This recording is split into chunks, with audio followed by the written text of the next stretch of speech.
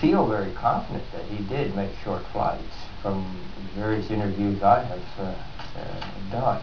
And in your opinion, Mr. College?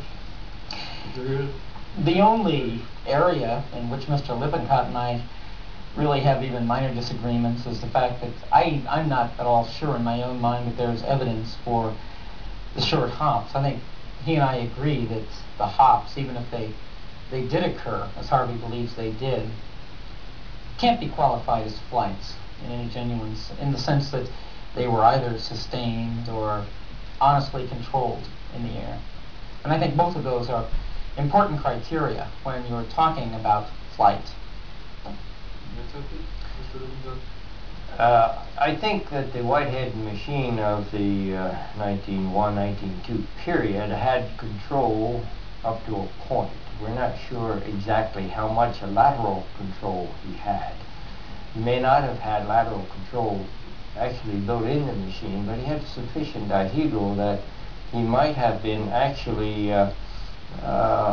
in still air. He might have been able to fly laterally without disaster. If it were rough air, he might have lost control. We know he had elevator control. We know that the propellers, by speeding one up and slowing one down, would turn you, not quickly, but would turn you. But I've not found anybody who really gave any evidence that he made any major turns either in these flights. Well, of course, if we say that the flights, again, if they did exist, the hops were limited to 50 to 200 feet, that's scarcely room. That's not room to do too much.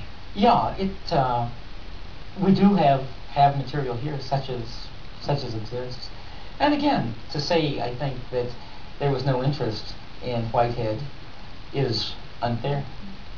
Mr. Lippincott, do you believe he should have a place in the gallery of early flights in Smithsonian?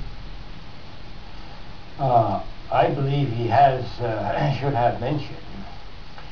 He certainly was a very dedicated, earnest, pioneering experimenter in attempting to solve the problem of flight. The ultimate evaluation of really how far he did accomplish may never be proved because we do not have original documents of Whitehead. Whether Whitehead made the documents or did not, they apparently don't exist today. This is the unfortunate part. There's no picture of his airplane in flight. There's no written word of measurements or anything of how much he flew. But I'm not convinced that he really had much in the way of documents, because in my interview with Anton Kruppner, we specifically asked him how far the aircraft flew on August the 14th. He says, well, we didn't know. We didn't measure it. We just guessed. So that this is one other reason why I just can't quite accept figures of a mile or a mile and a half if they had not measured him. And his own associates said they did not measure.